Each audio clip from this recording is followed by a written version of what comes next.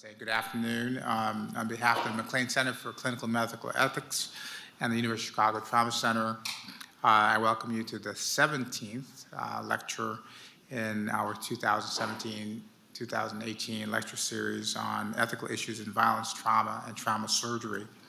It is indeed my pleasure to introduce today's speaker, who is also a trauma surgeon and friend, Dr. Mamta Swaroop, who I met pretty much upon arrival to Chicago over 13 months ago. Dr. Swaroop is an associate professor of surgery at Northwestern University, Feinberg School of Medicine. He's also the program director of the Global Surgery Fellowship in the Division of Trauma and Critical Care at Northwestern, and an attending surgeon at Northwestern Memorial Hospital. Dr. Swaroop attended medical school at the University of Texas at Houston, where her mom still lives, and continued her training in general surgery at Washington Hospital Center in DC and at the University of South Florida. She then completed a critical care fellowship that brought her here to the city of Chicago at Northwestern, and has been trapped in the orbit of Chicago ever since. She's a fellow of the American College of Surgeons, as well as the International College of Surgeons, and a founding member of the Board of Governors of the Academic College of Academic International Medicine. Dr. Swaroop has won multiple prestigious awards for her outstanding teaching, and was also recently featured in Oprah O magazine. Dr. Swaroop has developed the Northwestern Trauma and Surgical Initiative, an international program involving residents, medical students, and multidisciplinary fellows, of which two are here, that aim to improve trauma surgical care in low and middle income countries throughout the world, and in low-income settings. More recently, she has also developed an important initiative on the South Side, the Chicago Trauma First Responders course, in collaboration with Ceasefire Chicago, which is an attempt to empower community providers and community members in the art of tourniquet and bleeding control. This course intended to teach community and layperson first responders simple skills to arrest bleeding with items found at the site of traumatic injury. You will hear more about this and other initiatives largely around the concept of empowerment and ethical dilemma. Please join me in welcoming Dr. Swaroop. Thank you guys so much. Thank you, Dr. Rogers, for that wonderful introduction. And I'd like to thank the MacLean Center for Clinical Ethics for inviting me to give you all a talk on this series. My talk is actually on ethical dilemma of empowerment in the creation of a trauma care system. And although it may seem strange, because how can there be a dilemma when you're trying to become stronger and more confident, especially in controlling one's life, how there's a dilemma in that. But there is, because with empowerment comes expectation. So I have no disclosures that are relevant to this presentation. But before we start, I want us to play a game. So the person next to you, I want you to link up with them, all right, and get in an arm wrestling position, okay? Seriously, all right? Your job is to get your arm down as many times as possible in 30 seconds, all right? Ready? Go.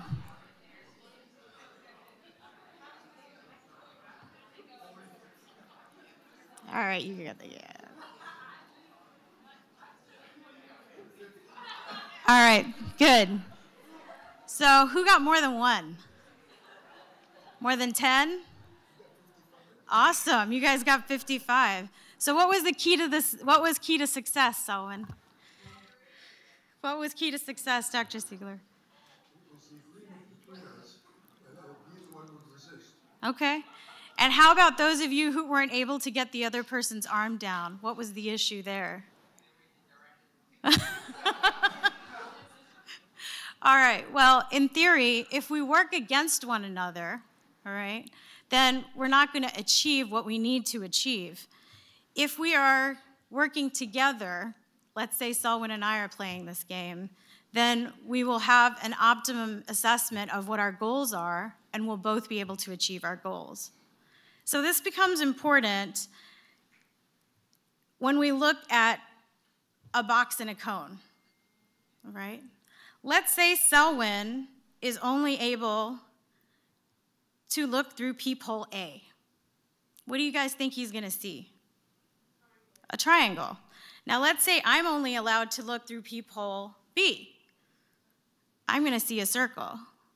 Without the realization of what's being seen, we can't actually realize what's inside of the box, the actual object.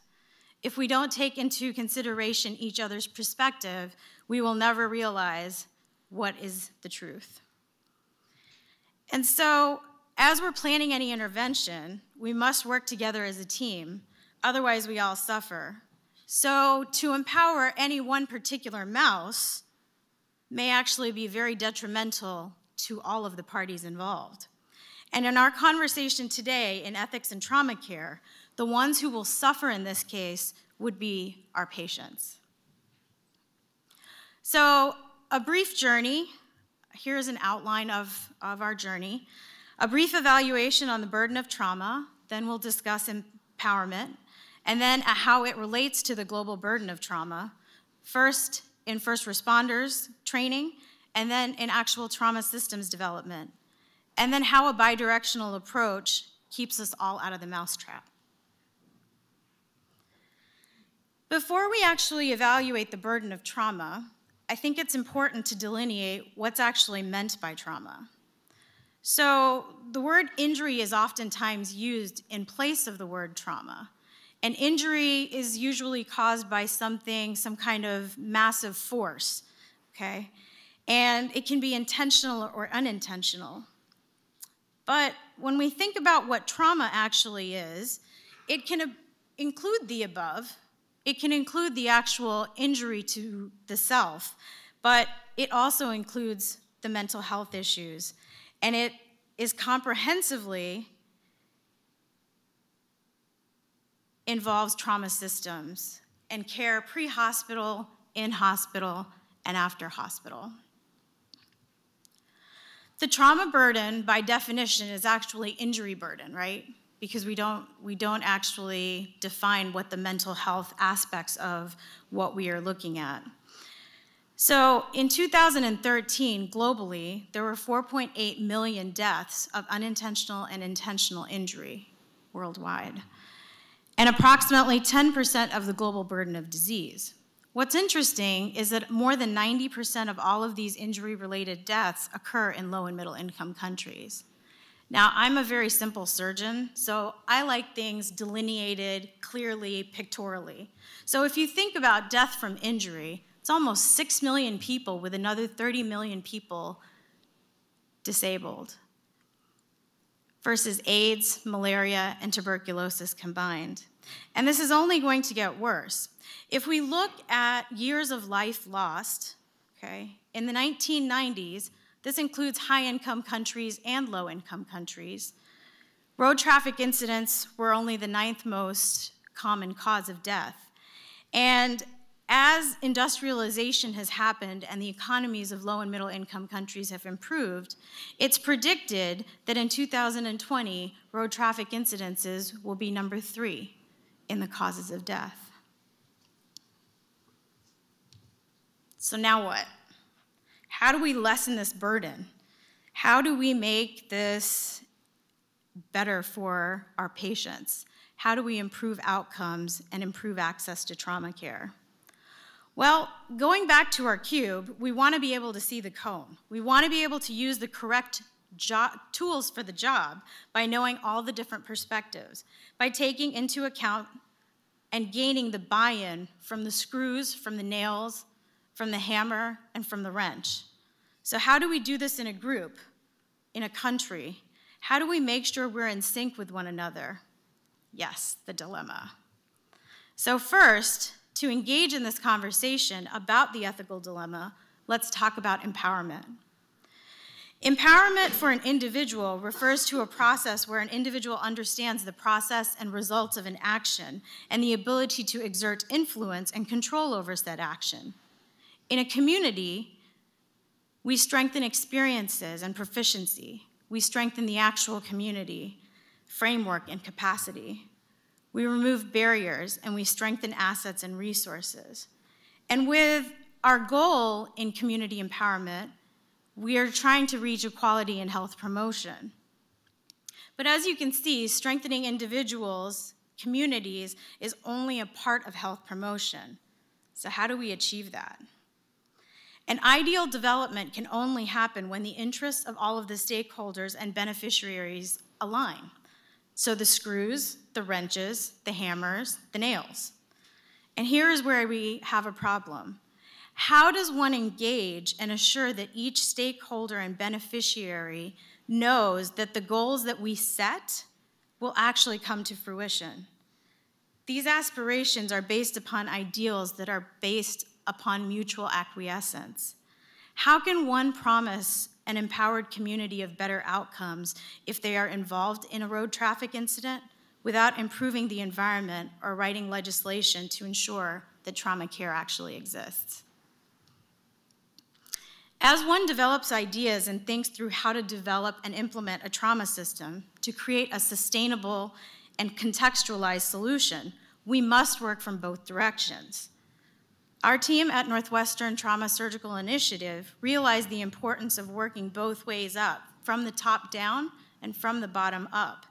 Involving citizens in trauma management in a grassroots fashion encompasses the first two steps of empowerment. Developing this trauma system applies to the third and fourth. We propose a systemic way of approaching this dilemma, from the bottom up via a first responders training course, and from a top down by establishment of a trauma care system. And the synergistic benefit from this bidirectional approach reaches health equity, not equality. And this is a very important and definite difference that we need to be more precise. So our first intervention that we discuss is our first responders training. But first and foremost, will it actually even help to empower lay first responders? Is there a need for it? Is there a desire for it? So there's evidence that very simple things and empowering people at the lay first responder level can actually make a difference in people's lives. Even in complex medical systems, empowering lay people is very important. There is scant evidence that shows that advanced and costly approaches to emergency medical services actually improves outcomes. And in low and middle income countries, first responders may be the only or first tier of emergency responders.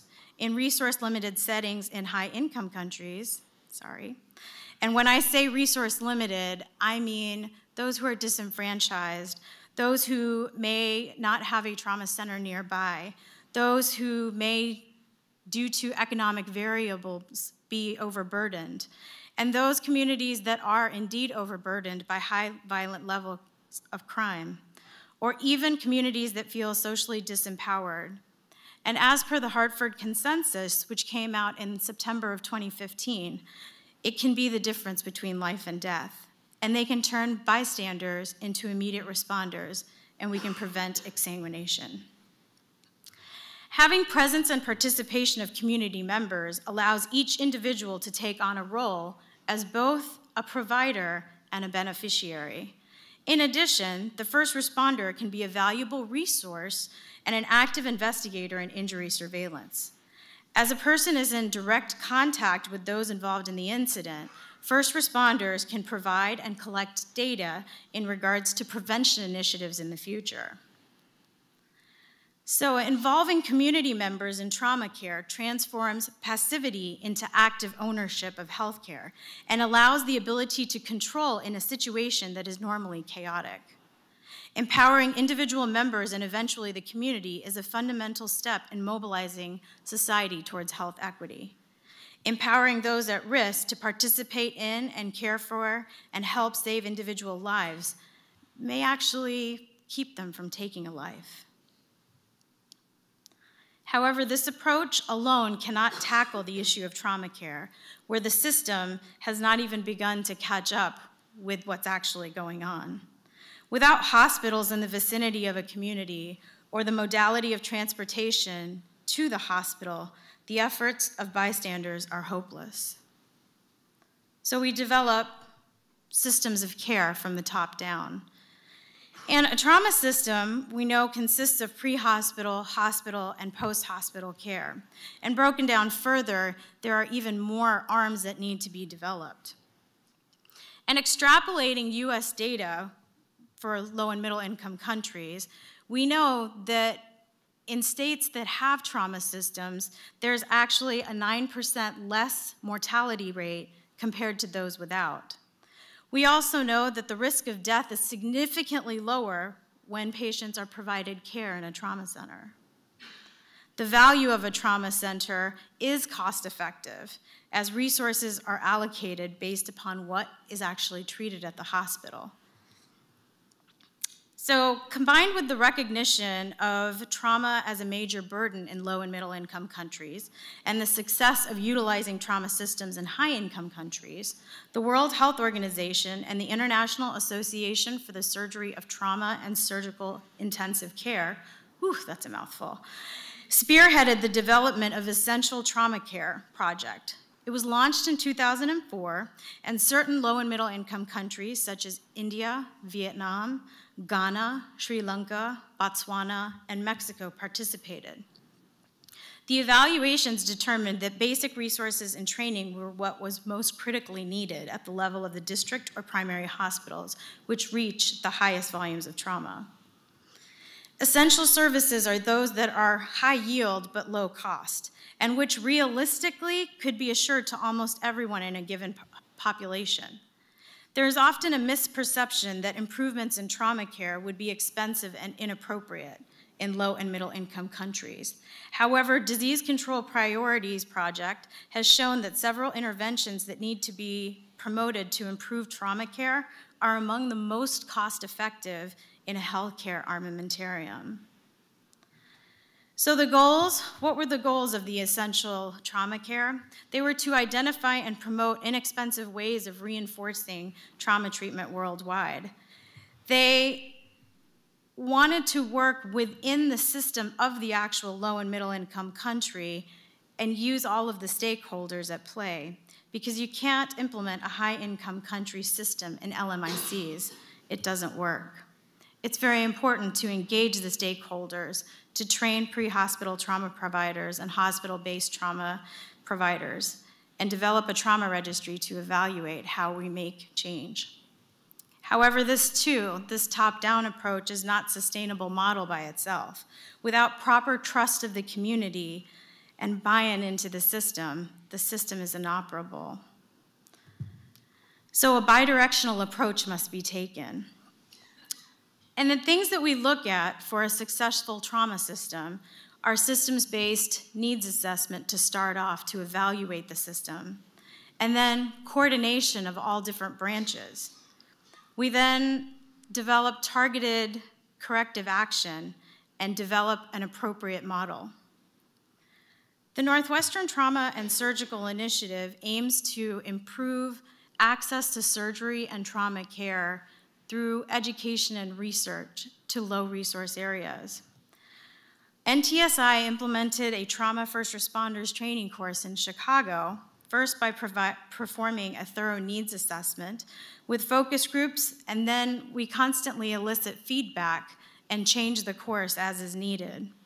The course was founded in response to the high death toll that was seen from gun violence at Northwestern, even though there are 6 level 1 trauma centers in the Chicago city limits.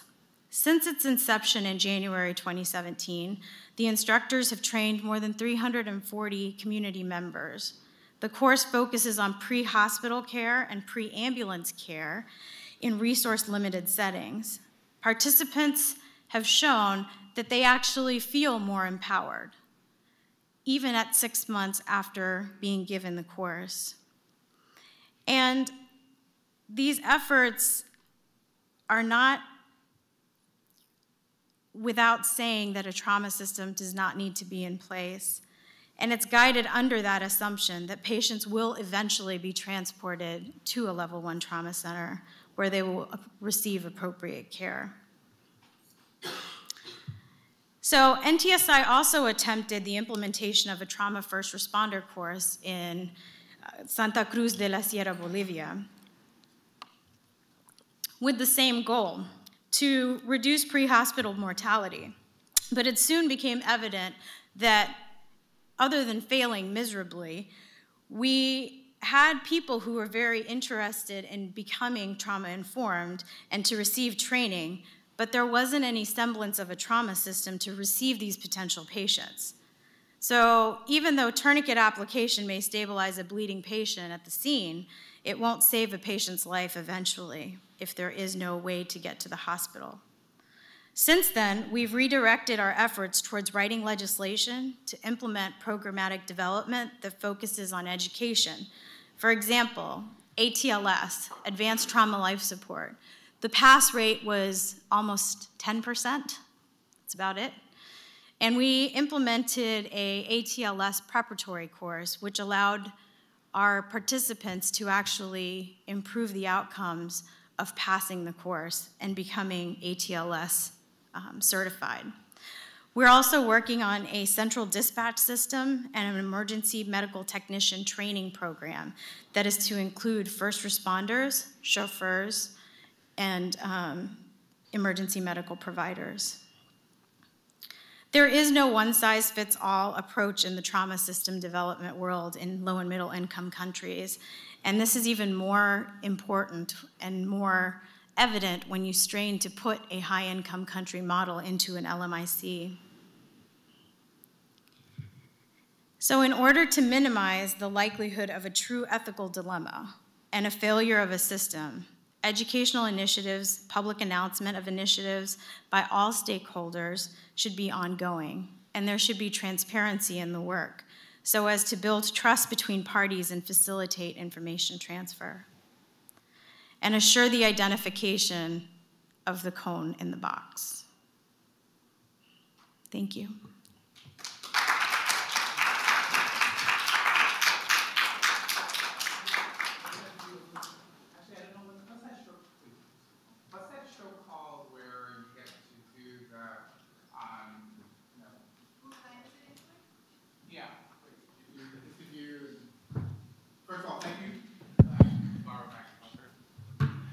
Thank you for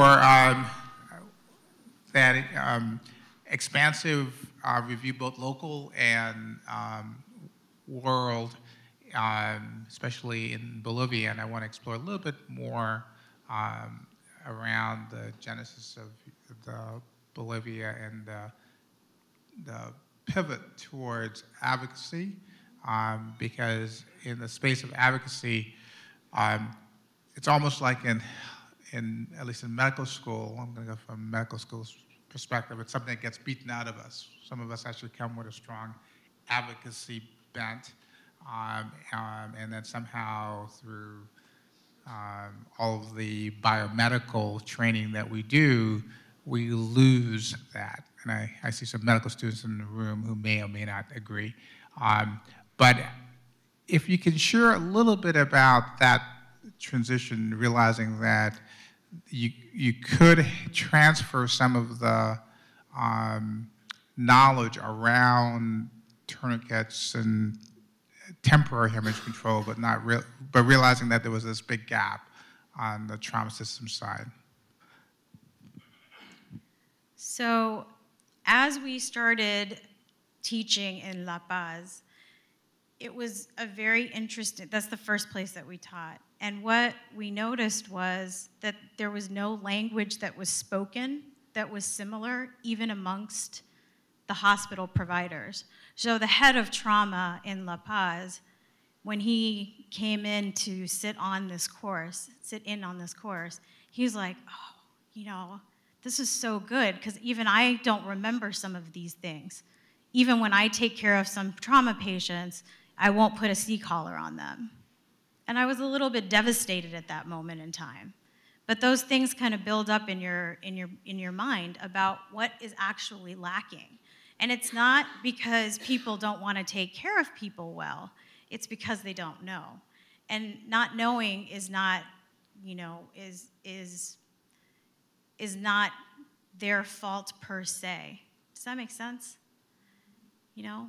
And so as we empowered people, we noticed that, you know, the community was very receptive, but these patients would arrive to the hospital and they wouldn't have anybody to care for them. So in the Yungas jungle, it's an 8-hour round trip, basically, from the hospital, the nearest level 1 trauma center there. And these patients would come with their, you know, let's say they did get their pelvises bound. What then? What would actually happen to them? So without actually, you know, stepping up the system and laying the foundation properly at the hospital level, we didn't feel that it would be appropriate to go into the community and start working there first. So that's how the, you know, the angle changed. We were lucky enough that we had contacts into the government, and so my Bolivian fellow, or my fellow who lives in Bolivia currently, he's a resident at Northwestern. This is his second year there. He was actually able to garner a seat in government, and so he actually created a sector that deals just with trauma care. So that's pretty cool, I think. Where we've actually written legislation for a 911 system, a dispatch center, and actually, you know, worked on that level. And as we're, you know, getting to the point where we're going to start the paramedic school is modular so that it can be, you know, simplified for a layperson as well as, you know, complex, so that if physicians wanted to take the course, they could as well. I'm going to open up the floor or the stage to questions.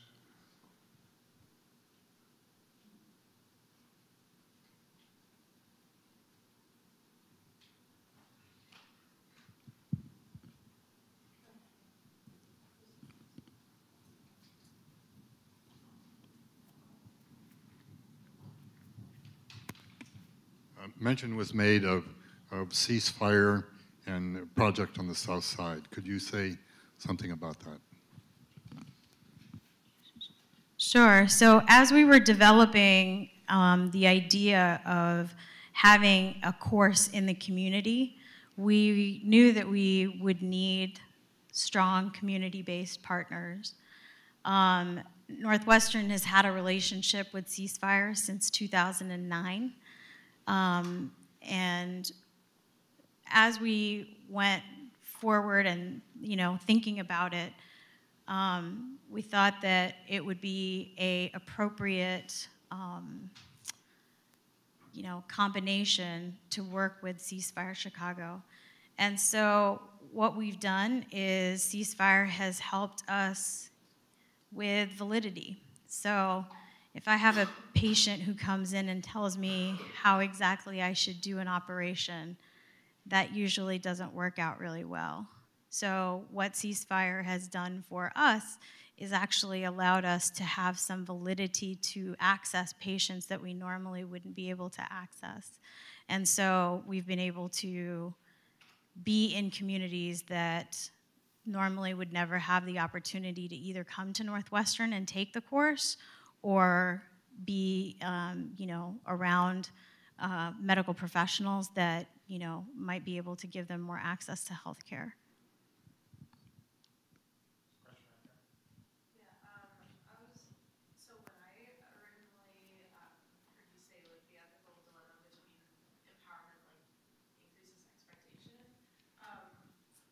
I think like you addressed sort of on a systems level and as a trauma center, like what the expectations become. Does that also apply to like the community? Like when you empower people on a community level, like what the expectations then look like for them? And it's a great question. I think that it's really interesting to see, and so I'm going to refer back to some work that I did in Bangladesh.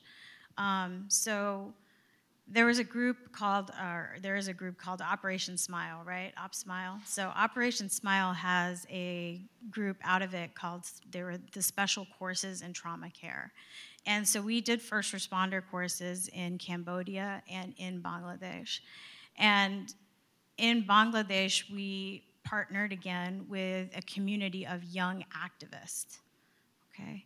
So when we were teaching, we had to, bridge this barrier that was, in a very predominantly Muslim country, men and women touching one another if there was an accident that happened.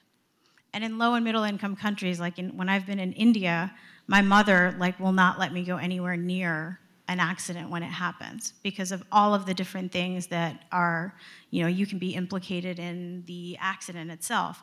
You can then be taken to the police station. There's so many different things.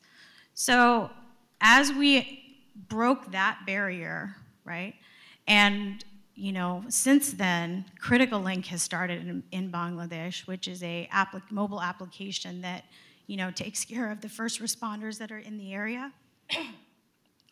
And the community's expectations have increased because of that. Because now, if there is a incident that occurs, the community knows that there's a group of first responders out there who are notified based on location. So I think both ways there is expectation that occurs. Kind of going off of that, in terms of barriers, I know you mentioned men touching women and women touching men and whatever our gender identified in certain places. I'm also wondering specifically because Chicago has so much gang violence and so much segregation between different communities. How did you overcome that barrier? And also, how did you choose who would become a first responder in Chicago? Was it self-selecting? Do you do it by geographic area? Great questions. So for me, it started off as this is a journey of passion, okay? So seeing my patients dying in my trauma bay made me focus on the community that is served by Northwestern. So that's how we started, okay? We talked to Ceasefire first and foremost after we did our focus groups with different communities throughout the south side of Chicago. And then talk to them about who would be the most powerful to be lay first responders. As well as during our focus groups, we asked who would be interested in learning this kind of information. And what we found was that the violence interrupters were very interested. We're doing a big teaching in a couple of weeks with Ceasefire. We also found that people who go to the church and are in the community, not an active part of street organizations, but are affected by street organizations, wanted to learn this information. So a lot of times, the way that we run the courses, we have organizations that can contact us, churches, Ceasefire, et cetera, urban youth outreach, all sorts of different organizations that reach out to us to say, hey, can you do a training for us?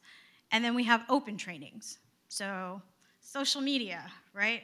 So we post them on Facebook, we tweet them out, and that's how people come and take the class itself. I'm sorry? Yes, sir. Urban Youth Outreach has in Inglewood. We've been teaching at 6 different schools. So we've taught at Dunbar Vocational School, at the Peace Center in Dolton. We've taught at Crane Medical Preparatory School. I've taught all the football players at Julian High School, which was a very interesting class. And we've taught just community members who've been parts of different organizations. So we've taught also on the west side. So the course has been taught in Spanish and in English. obviously in English, but also in Spanish. And we're actually creating a team so that we can target specifically, to have more access to people who are Spanish speaking only. What are the legalities in terms of if someone is injured in the process of the person first responding or something goes awry? Sure. So for the actual patient, there's the Good Samaritan law, right, that protects the person. What is the law in regards to the first responder getting hurt? Well, there's no law specifically that addresses a first responder getting injured, but right, so no, if you're not a medical person and you're trying to help and do the best of your abilities and not actively trying to hurt somebody at the scene, there's no repercussions. Illinois has a really great Good Samaritan law.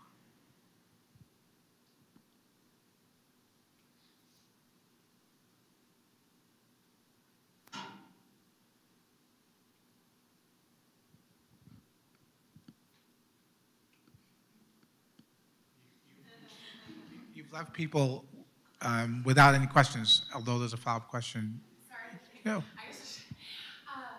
I'm interested, especially because of the trauma focus of this, and I work specifically in medical social work.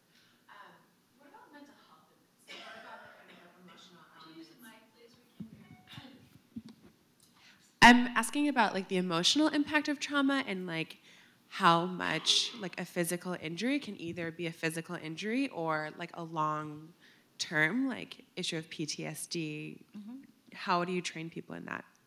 Sure. So it's not perfect, right? However, we do address emotions, self-emotions.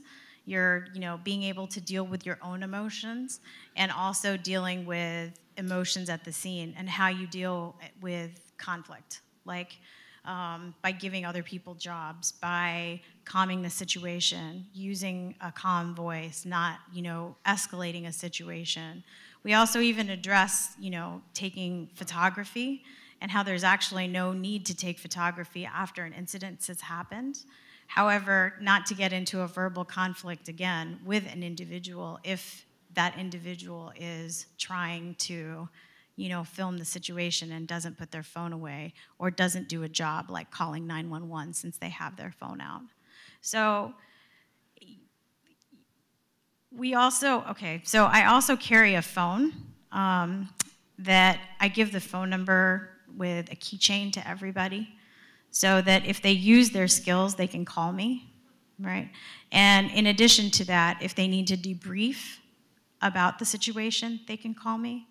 And the third part of that is having resources. So Bright Star has just started having a hotline for mental health services a few times a week. And so I've given people that particular phone number because it's very jarring when you hear, these stories that these kids tell you, so.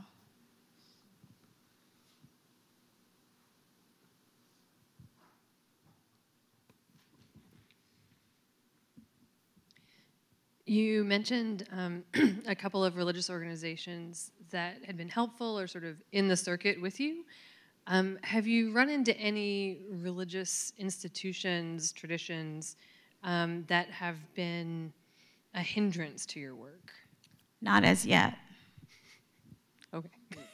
I can't say that in the future that I won't come across somebody religiously that would be a hindrance, but as of yet, no one has hindered the work we're trying to do. It's always been about, taking care of, treat others how you would want them to treat you. So. Mm-hmm.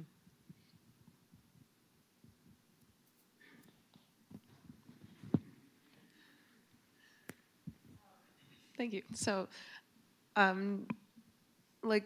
we're talking about training people at the point that violence has already occurred. So is there something a part of this process that you can use the experiences to kind of systematically go back and understand why the violence is happening and not just in a, you know, oh, we started to understand it because we've been a part of this, but like, I don't know, not turning it into research, but just like some form of knowledge gaining that we're getting from this process. So we're going back and evaluating the people that we taught last year in the actual, you know, calendar year to evaluate how they've used and what violent situations they've actually seen, et cetera.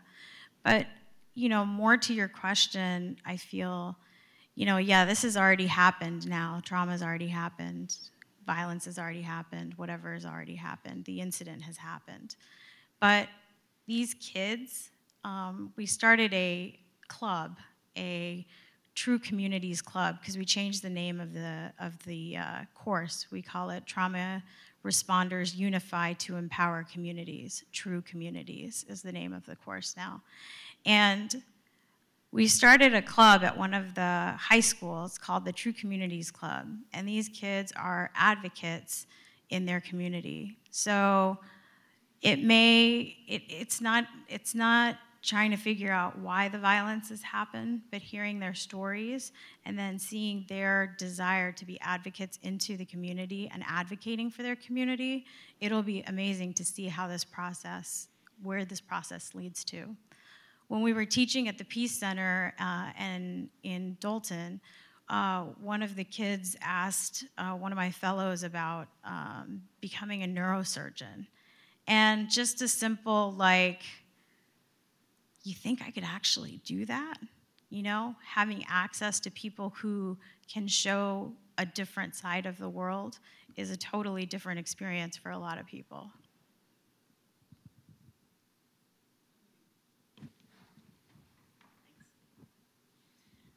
I'm fascinated by this model of community involvement. You know, really getting out there in the neighborhoods and involving lay people. And I wonder if you've thought at all about expanding that beyond trauma care. No, not yet. We've been working fairly vigorously and tirelessly in getting this training out there. And we've been partnering, we're just started conversations with some people who do psychologic, you know, the psychologic aspect of how to deal with trauma and bringing that training maybe to the teachers and to others. In Dolton, as far as we've expanded, we did a 3-tiered type of system. So all of the teachers, we taught them the American College of Surgeons Stop the Bleed course. We then taught the curriculum of True Communities, which includes making makeshift tourniquets and dealing with the airway over a 5-day period. And then the third part and the fourth part of that is actually holding a session for community members where they learned how to place combat application tourniquets and make makeshift tourniquets, and then actually putting up Stop the Bleed kits in the school itself. And we created these makeshift kits. So that's as far as we've expanded so far outside of the actual teaching of community members, but we're working on it. If you have any ideas, let me know. Well, I was just thinking that there's so many other areas of medicine that could benefit from that. I mean, I'm picturing, you know, like kids, high school kids being trained to teach their parents how to care for their diabetes, or, you know, things that are very widespread. That I mean, it's just the enthusiasm and the focus of adolescents in particular. You know, to harness that for medical good would be amazing. There's actually an organization that teaches diabetes and hypertension management to high school students, and I believe the program, or they're in 10 schools right now. I can't remember the name of the organization, but I could look it up for you and let you know. But there are people who are working on different aspects of it. Great,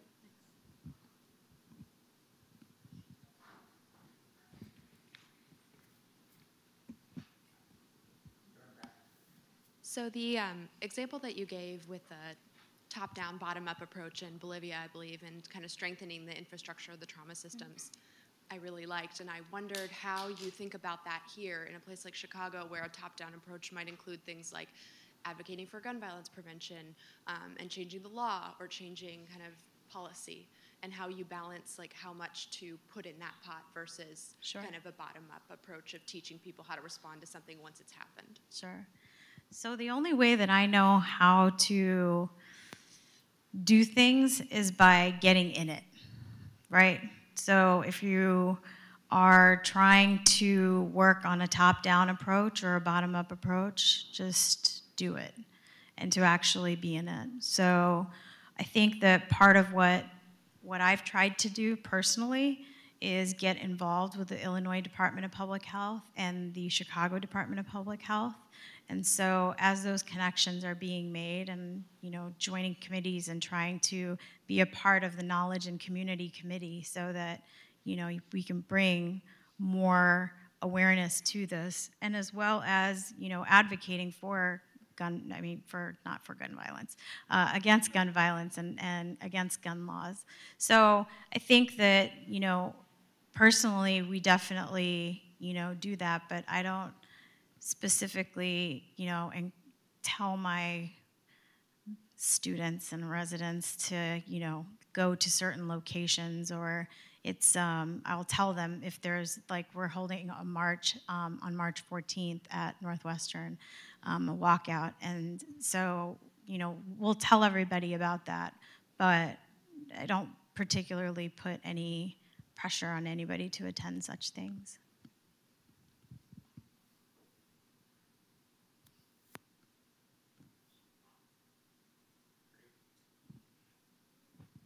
I wanted to thank you so much for coming the long distance of 8 miles from Northwestern and sharing your perspectives. And I look forward to ongoing partnerships and as we see how our joint work evolves.